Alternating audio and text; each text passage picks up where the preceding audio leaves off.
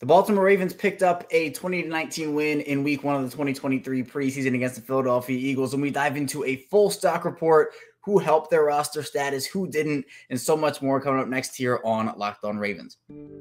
You are Locked On Ravens, your daily Baltimore Ravens podcast, part of the Locked On Podcast Network, your team every day.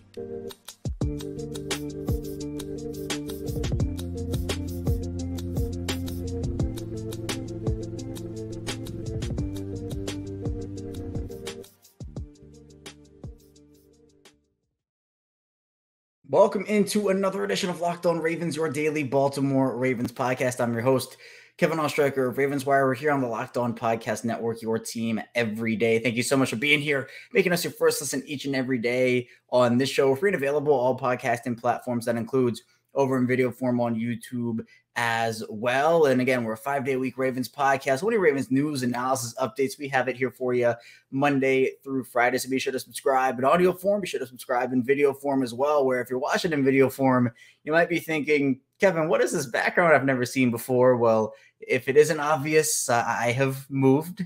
And we're working with the background a little bit. You know, the lights are a little weird right now. I'm trying to get everything in order, but we do have some stuff from the old setup. The little bird is in the background there, but the new addition, which I'm excited about, is we actually have live fish in the background. There are 3 live fish, the guppies up there, and then there's a snail that's just kind of moseying around on the bottom. They don't have names yet. It's up to the viewers. It's up to you guys what you want to name the fish. Either there's a yellow one in there, an orange one, and then a bluish one. And if you have any fish names, be sure to put them in the comments below. You can tag me on Twitter. We'll have some fun with it. I want to give the listeners an opportunity first before I put it out on Twitter. So I'll give anybody who's listening or watching the show that opportunity. But we'll work with it a little bit. It's not a finished product, of course. Moving is super hectic, but we're working with it for now, and that's okay. But we do know that the Ravens won their first preseason game of the 2023 preseason. They've won plenty of other ones prior to that as they extend their preseason winning streak to 24 games. 20-19 win over the Eagles. And we're going to be diving into a full stock report from that game. We kind of did a preliminary one right after the game. If you didn't know, we do live streams right after each and every Ravens game now. It was our second ever one that happened on Saturday. So be sure to subscribe on YouTube, turn notifications on for the notifications of when we go live. But it'll also be available in audio form after the fact. But so we'll dive into who stood out versus the Eagles, and then in the second segment, we'll move into who hurt their stock. Then finally, we'll get into the biggest preseason takeaways that I had personally from that game against Philadelphia. So in terms of who stood out against the Eagles, I would say first and foremost, Tyler Huntley to me did. I thought he was the best performer out of all 3 quarterbacks, honestly. And it was interesting because Josh Johnson started the game, and I was kind of thinking when that happened, I said, oh, okay, well, Tyler Huntley probably just isn't going to play. And I guess Baltimore feels pretty confident in him as the number 2 guy. But Tyler Huntley got reps. He played after halftime, went at 8 of 11 for 88 yards and a touchdown.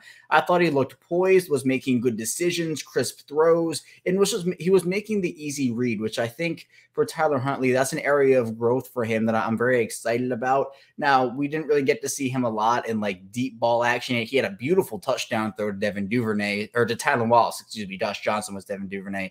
But he had a beautiful touchdown pass to Tylan Wallace. It was actually the Josh Johnson touchdown and the Tyler Huntley touchdown were pretty much the exact same play. It was, corner of the end zone, opposite ends, but it was a back shoulder throw, which the wide receiver adjusted to and made a play. I thought Huntley played really well in this game, and I was impressed. And I would say, there were some questions coming into the offseason about whether Tyler Huntley would be the guy at quarterback for them. But, backup, of course. Lamar's the starter. But I would say Tyler Huntley probably, put a pretty good grip on the backup job. And I'd honestly be pretty shocked if he lost it at this point, considering I thought Josh Johnson looked okay. Like, I didn't think he looked great. I didn't think he looked terrible. I thought it was just kind of, he was fine. And then Anthony Brown, we'll talk about him in the second part of the show. He definitely struggled. Other guys who I thought impressed, just going down the list, I thought Justice Hill had a really good game. 3 carries for 48 yards, broke off that long 37-yard gain. He looks fast. He looks explosive. I thought he had a great game and solidified his spot as the number 3 back behind J.K. Dobbins and Gus Edwards. But there's a new challenger for a roster spot here, and we've been talking about him a lot on this show. I know that Ravens fans are starting to get familiar with him. There have been a couple of guys who have already been on the train for a while. It's Keaton Mitchell. Keaton Mitchell had a really great game. Now, the box score won't tell you that, right? 6 carries for 11 yards, but he had about, a 35-yard touchdown called back due to a holding penalty where he ended up juking 2 guys in one move. And just, he was so electric on the field. He was returning kicks out there. He's somebody that I think is he has a strong chance to make the roster, because there are multiple factors that teams have to consider when they're talking about, oh, who's going to make the roster and who's not. Part of that is, will a guy get swooped when they get cut? Will a guy put a waiver claim in, or will a team put a waiver claim in for a guy? I think absolutely. And this was kind of brought up in my live stream on Saturday by a couple of people who were watching. Keaton Mitchell will get swooped. Someone will pick up Keaton Mitchell if he gets cut. I think the Ravens have to keep 4 running backs this year. I think Keaton Mitchell is too good and has too much potential to lose to a waiver claim like that. I mean, if you remember a couple of years ago, Nate McCrary ended up getting claimed. And I think a lot of people expected him to maybe sneak through the practice squad. You can't always count on that. So to me, I think Keaton Mitchell is one of the clear winners of this game, and a guy whose stock is honestly pretty soaring right now, in my opinion. I think a guy who stood out wide receiver-wise, Sean Ryan, was someone. And we talked about this on the live stream. Sean Ryan had 7 targets, 4 catches for 37 yards. His 7 targets were more than double of any other Ravens pass catcher. James Prochet had 3, and Laquan Treadwell had 3. Other than that, it was all guys with 2 targets or 1 target. Sean Ryan had 7, and he was making some solid plays, averaged 9.3 yards per catch, had a nice 11-yard gain as well. He was someone who I think a lot of people circled is a guy to watch, is that 6th wide receiver spot is wide open. But I think that Sean Ryan made a case for himself. I think Tylan Wallace did too. 2 receptions for 18 yards in that touchdown. He made a really nice hands catch. You know, Tyler Huntley threw that ball. Wallace adjusted and made a really solid hands catch, which it's a beautiful thing if you want to go back and watch it. But I know there's been a lot of conversation. Wallace, I'd pick kind of Dante Demas as my early favorite for the 6th spot just because of his frame. I since changed that to Tylan Wallace about 3 or 4 weeks ago, when I kind of thought about it and realized, well, the Ravens love their special teams, and we know Tylan Wallace can play special teams. Plus, as a 6th wide receiver, I don't think it would hurt to have a guy like Tylan Wallace, who obviously a knee injury robbed some of his time at Oklahoma State in college and hasn't really gotten a shot with the Ravens, hasn't really proven anything in Baltimore yet. But I think right now he is my favorite for the 6th wide receiver spot due to a couple of factors there as well. Travis Vokalek was someone who I thought played really well too. He's someone who a lot of people have been talking about as a training camp standout. 2 receptions for 30 yards, caught both of his targets, had a nice 23-yard gain. I don't think he's going to make the roster. I don't think Baltimore keeps 4 tight ends, but is a solid practice squad tight end. I'm totally all right with Travis Vokalek in that role. Defensively, it was interesting. Delshon Phillips earned the right to start alongside Malik Harrison in this game. 10 total tackles for him. He led the team. I thought Harrison had a really good game. He had 5 total tackles, was flying around early in the game. I thought he played very well. Daryl Worley, I'll give some credit to. I think he struggled to start off the game like very early. He got juked out, he got trucked, but recovered a couple of hustle plays, including a sack that ended up going for a 23-yard loss. Had a forced fumble as well. So Daryl Worley recovered very nicely. There's been some conversation about Brandon Stevens. We'll talk about him a little bit more in the second segment, but that's more due to role. We'll get into that. But he had 7 tackles. It was the 2nd leading total on the team. I thought Kevon Seymour made some plays. Travis Jones, I thought, had a really good game. He was very strong, used his hands very well. Then a couple of the undrafted outside linebackers, Malik Ham, Kelly Sanders, those guys I thought played very well too. So I'd say an overall a solid performance by the Ravens. It actually was a game that went down to the wire. If you ended up watching it, the Ravens gave away some opportunities to ice the game. The Eagles got back into it, but Baltimore comes out with the win. Their 24th straight preseason win. And coming up in the second part of the show, we'll be diving into not who helped their stock, but who actually ended up hurting it. So be sure to stay tuned. Lots to dive into on Locked On Ravens. But first, this episode is brought to you by Underdog Fantasy. And August is here, and you know what that means. The official start of fantasy football drafting month. Get championship ready for your home league by trying out best ball on Underdog Fantasy. All you do is one live snake draft, no waivers, no trades. Underdog sets your best lineup every single week. I'm a huge fantasy guy in the Locked On Ravens fantasy leagues.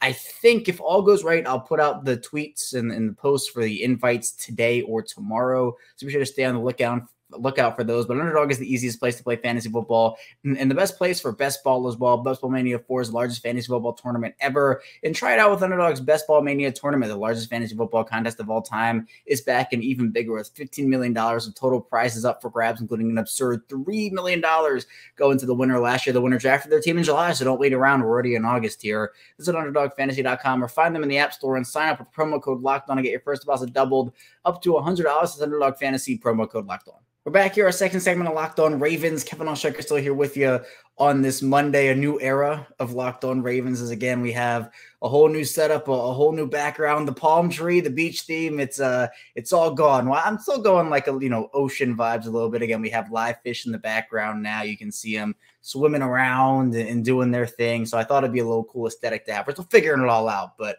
I appreciate everybody who has been with me since the beginning, whether you started on YouTube when we started a couple years ago doing that, or whether you go back way further than that. And if you started with me in audio form, I greatly appreciate that. It was actually my 4-year anniversary of hosting this show on Saturday. So a big milestone for me. And I'm so appreciative of all the support I've gotten, all the growth this show has had from where we were in 2019 to where we are now. It's been incredible. And thank you, the listener, the watcher. It's not possible without you guys. So thank you so much for that. But now let's get into, again, with all the positives from the Ravens game on Saturday against the Eagles.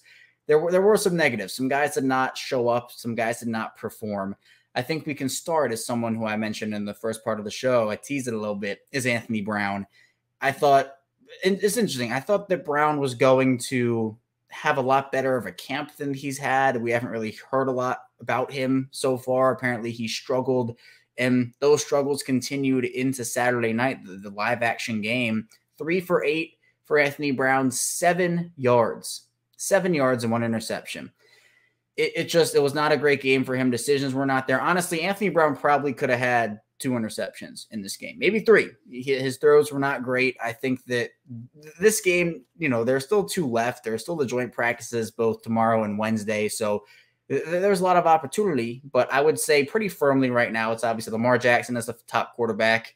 Tyler Huntley is 2, Josh Johnson is 3, and then Anthony Brown on the outside looking in. I think Baltimore ends up keeping 3 quarterbacks this year. We'll see. They were a pretty big proponent of that quarterback rule that was passed this offseason, so I would not be shocked if they kept Josh Johnson. But Anthony Brown was someone who just did not look in rhythm whatsoever, and it felt like it definitely was not his night, and it felt like he might have lost any other shot he would maybe have it beating out Josh Johnson. But that's why there's still a couple preseason games left. We'll see what ends up happening with him. I think another guy who definitely hurt his stock in this one was James Proche. We talk about how open that 6 wide receiver spot is for the Ravens, and James Proche, I'd say, was a candidate for that. I think pretty certainly he's pretty far out of that conversation right now. Proche has been, I'd say, overall a pretty big disappointment. And look, he was a 6th round pick. A lot of 6th round picks don't make it as far as James Proche did. The issue is that James Proche, despite being with the team now, this is his 4th year with them, he hasn't made much of an impact despite, the potential is there. He's such a technician as a route runner. He's very refined in his movements and what he does. The hands are obviously there. But in this game against Philadelphia, had 1 catch for -1 yard and fumbled on a punt where he was running a little loosey-goosey with the ball. And an Eagles special team guy came up and just punched it out and gave the Eagles the ball back deep in Baltimore territory. And look, if that's not a way to get into John Harbaugh's doghouse, I do not know what is. John Harbaugh, 1, hates turnovers, 2, loves special teams, and James Proche seemingly did not do very well in each of those categories on that one play. So I'd say Laquan Treadwell's ahead of him. I'd say Talon Wallace is ahead of him. Maybe even Sean Ryan's ahead of him at this point. I don't know. But look, James Proche on the practice squad, sure. That's something that I'm totally cool with. I think he'd be a solid practice squad player. But I think Baltimore, hopefully they don't have to go so far down on their depth chart this season to where they would need to rely on their 6th wide receiver to play mega snaps. But I think when you're looking at what that 6th wide receiver spot should provide, it is positive special teams value. And Tylan Wallace, I think, definitely provides more positive special teams value over what a James Proche does right now, because Tylan Wallace has been a really good gunner for them. James Proche did not do very well, both on offense or on special teams. Another guy, and I'm sure, many people have seen the clip already, is Ben Cleveland. we've talked about Ben Cleveland as one of those guys who I don't even think it's a surprise. Like I know a lot of people maybe last season were saying, oh, Ben Cleveland, maybe, winning the left guard job last year. I thought it was going to be Tyree Phillips, actually, but then Ben Powers came out of nowhere. But we know what happened with Cleveland last offseason when he missed a couple weeks due to not passing the conditioning test. And then this offseason, there's been a lot of questions about his work ethic. We haven't really heard a lot of buzz about him. And again, the left guard position is wide open. And it's not like they have like all these veterans competing. John Simpson is competing. Saleh, their 6th-round pick from Oregon, is competing. So you would think Ben Cleveland, a 3rd-round pick in 2020. Oh, yeah, sure. That's a pretty clear favorite with the way he is and his just pure size and strength, but he does not have, it feels like, the athleticism. The clip I was talking about earlier, Jalen Carter, his first NFL snap as a Philadelphia Eagle, just blows by Ben Cleveland, and that got national attention because Jalen Carter looks so good and Ben Cleveland looks so bad. I don't know what's next for Ben Cleveland here. It seems like he has fallen to a pretty distant 3rd. Maybe you can even put him lower if you want to, but I'd say it's been pretty disappointing to kind of see the career arc of Ben Cleveland, someone who I personally had very high on a lot of my draft boards in that 2020 draft. But again, just didn't pan out. 2021, actually, excuse me, but just hadn't panned out the way that Ravens fans have maybe wanted to see, and that career arc has not been very positive for him so far. I think another guy who hurt his stock a little bit, I mean, I wouldn't say it was his fault, but I'm talking Brandon Stephens here. There were some plays that Brandon Stephens, he was involved in. He was close to a lot of completions. The Ravens secondary didn't have a very strong day. It wasn't just Brandon Stephens, but I think the Ravens utilizing him in the role they're utilizing him in. We heard, John Harbaugh talk about how, yeah, we're going to move him back to safety. And he was saying this is what they wanted to do with him. But he was playing corner for the Ravens, and I don't think that's where he needs to be at this point in his career. I think they need to just put him at safety and leave him there. And I'm not a huge fan of how the Ravens have handled Brandon Stephens and kind of how they've moved him around so much. I've said this before. If you're an everyday, you've probably heard me say it, but it reminds me of what the Cardinals have done with Isaiah Simmons and Zaven Collins. I think them moving those guys around so much stunted their growth and their development at the NFL level. I think the Ravens doing that with Brandon Stephens has kind of done the same. And I understand that, the Ravens love versatility. NFL teams love versatility. But to me, I just feel like they're moving him around too much. Obviously, we know the story of him going to UCLA, playing running back there for 2 years, and then transferring to SMU and switching over to corner. The Ravens draft him as a corner. They move him to safety in his first year. And then he ends up playing more in a versatile role his second season, like corner safety hybrid. And then now they move him to corner again in his 3rd season, but we're saying they were going to play him at safety in his 3rd season. So it's a weird thing going on with Brandon Stephens right now. But in this game in particular, I wasn't overly impressed. I don't think he was the worst player on the defense. I thought he was meh, but stock trending just a little down, not plummeting, but a little down for me there. Other guys who I thought didn't necessarily play super well, Jordan Swan, who was one of the Ravens undrafted guys. He was giving up a lot of completions. I would not be shocked if he was one of the first guys cut. Even Jaquan Amos was involved in a lot of plays that were completion. So a couple undrafted guys, but those are the guys who I thought didn't necessarily impress me. Definitely have their stock going on. One more stock up guy is Justin Tucker. And I mean, how far up can Justin Tucker's stock go? Actually, we can talk about the whole special teams unit. Jordan Stout averaged 50 yards per punt. He had a 54-yard booming punt. So Jordan Stout with that booming leg. And then I thought that Tyler Ott did well in his Ravens debut. So a lot to take away from this game from a stock perspective, but there were also bigger takeaways to talk about too. So in the final part of the show, we'll be diving into those. Stay tuned for that. We'll be right back on Locked On Ravens. But first, this episode is brought to you by FanDuel Sportsbook. And football season is about to kick off, and FanDuel is giving you the chance to win all season long because right now when you bet on a Super Bowl winner, you can get bonus bets every time they win in the regular season. All you have to do is pick any team to win the Super Bowl, and you'll get bonus bets for every victory, and that means you can use your bonus bets on spreads, player props, over-unders, and more. So, hey, if you're liking the Ravens' chances for a Super Bowl this year, be sure to go bet on them on FanDuel, and you can get bonus bets every time they win again in the regular season. So visit FanDuel.com/LockedOn and start earning bonus bets with America's #1 sportsbook. That's FanDuel.com/LockedOn. We're back here, our final segment of Locked On Ravens. Kevin Oestreicher still here rounding out this Monday edition episode. Again, thank you so much for everybody tuning in today, making us your first listen each and every day on Locked On Ravens. For the everydayers, the people who are here for the first time, or if you're somewhere in the middle, everybody, I appreciate it so much that you're tuning in. And be sure to subscribe, follow along, whether that is in video form or audio form. It's the same show, both audio and video. So if one day you want to watch on the TV or on your phone, then the next day you want to listen when you're driving into work, you can catch the show and you won't be missing out on anything there. Although I guess, if you want to see the fish, you got to tune into to video form. And again, if you have fish names, you can put them in the comments, or I'll open it to Twitter if we have a debate between a couple. So that'll be a fun little way to get everybody involved in the new era here of Locked On Ravens. But let's now talk about some big preseason takeaways that I had. Again, we kind of mentioned a couple during the live stream we had on Saturday night. But I think that one thing that I was very, frankly, excited to see is the fact that Todd Monken and his offense, and we'll get into this throughout the week, but the spacing that he had these guys use. Part of the issue with Greg Roman's offense, and we talked about it all last season, for multiple years, was the spacing within his offense. Guys were running into each other when running routes. They had, 3 wide receivers in the same area.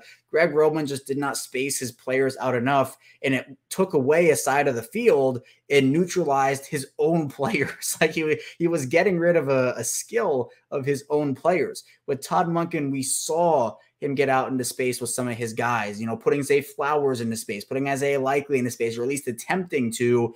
And to me, that's a huge development. We saw a couple screens. I think the Ravens are going to be running a lot of screens this year, but also out of the backfield, Gus Edwards catching passes, Melvin Gordon. The Ravens are going to have their running backs be a huge part of their offensive system this year from the pass game perspective. I think that's something I took away. And if you remember back in 2021, before J.K. Dobbins and Gus Edwards had their very unfortunate knee injuries, that was all the Ravens could talk about. John Harbaugh was super excited. Gus Edwards and J.K. were talking about it. They were talking about how excited they were to show off their pass catching chops and really get involved in that area of the game. I think this is kind of like the we wanted to do it then, we're going to do it now type deal, where, I still think that Gus Edwards is a quality receiver out of the backfield. J.K. Dobbins can play that too.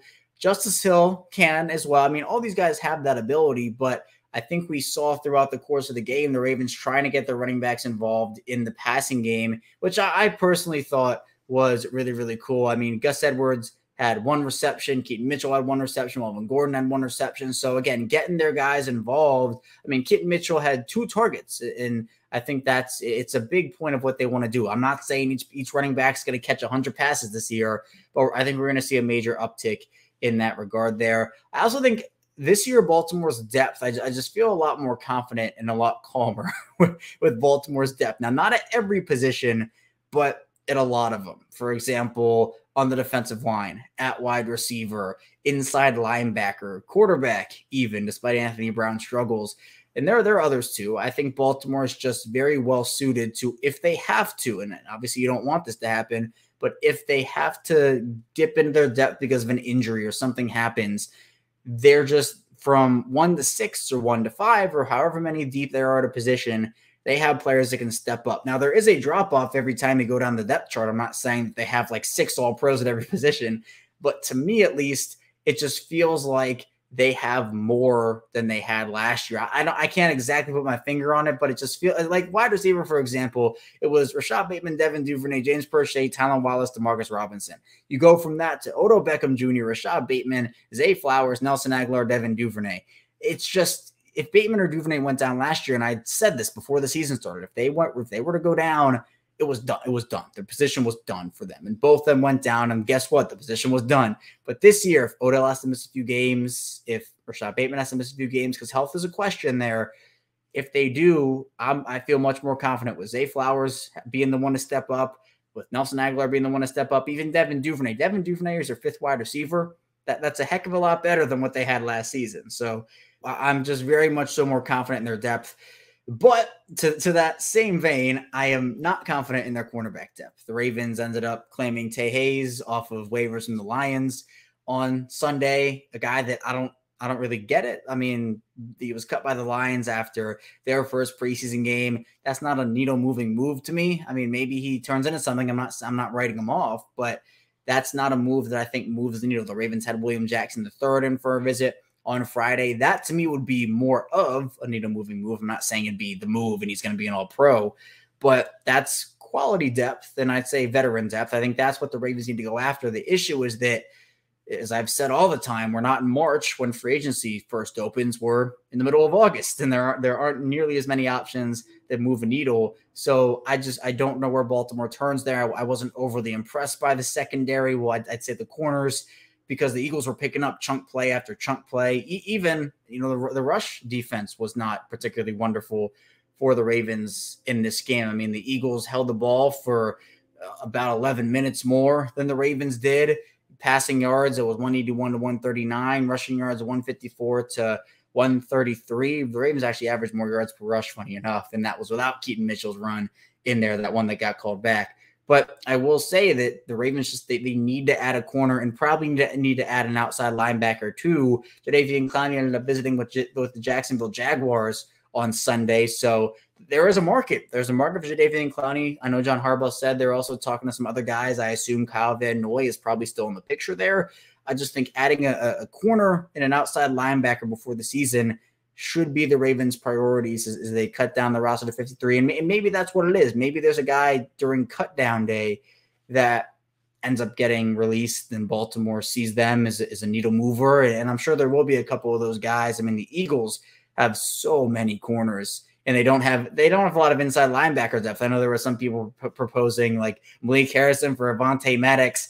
That'd be a really good deal for the Ravens. It's probably not going to happen, but maybe something like that happens where a team that is either hurting into certain positions the Ravens are deep at can offer Baltimore corner or outside linebacker depth. But I would probably say corner is their biggest need, followed by edge rusher. I just feel a little more confident than I have in what Odafe Oweh and David Ojabo can bring. Ojabo made some, I'd say young mistakes where he ended up turning inside on a play and ended up giving up the edge outside. So there will be a learning curve for David Ojabo, but I still think that Oweh and Ojabo will have years that can cover up for lack of depth if they can stay healthy. The issue at corner is that outside of Marlon Humphrey and Rock Ya-Sin, there really isn't anybody who has stepped up quite yet. But that's all I have for you here today on Locked On Ravens. Thank you so much for tuning in to the first episode with the new setup, the new background, and obviously the fish in the background too. I'm going to get back here tomorrow on Locked On Ravens, more Ravens content, so be sure to stay tuned for that.